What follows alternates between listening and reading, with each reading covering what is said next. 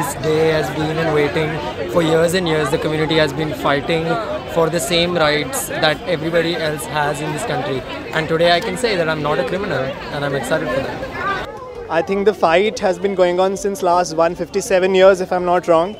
The colonial draconian law of 377, we saw the light of the day after the Delhi High Court ruling in 2009.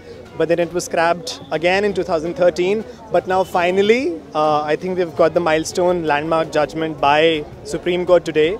Today is a historic day. I mean, the results come out in the community's favor and it's going to change lives.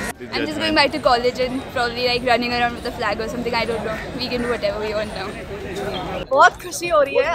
It's very hard to believe what's happened, and we finally have the legal backing in this country to exist freely and as equal citizens of this country as any other cisgender, heterosexual people in the country, and it's a big thing for us. And finally, the conversation on social acceptance can also begin. It's a big day for not only for the LGBT community, for the entire country. People now have the freedom to openly proclaim their sexuality without being judged.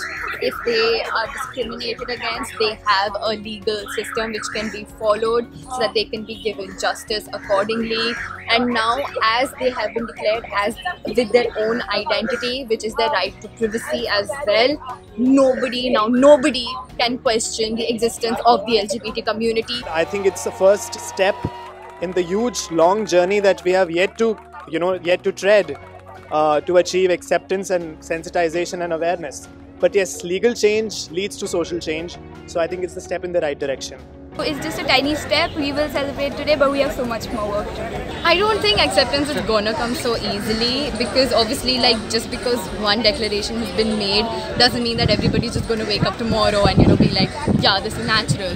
But at least now we have a law that backs us as a community, and at least now that's step years down the line, at least our generation or the next generation will know that this isn't wrong and we're all human.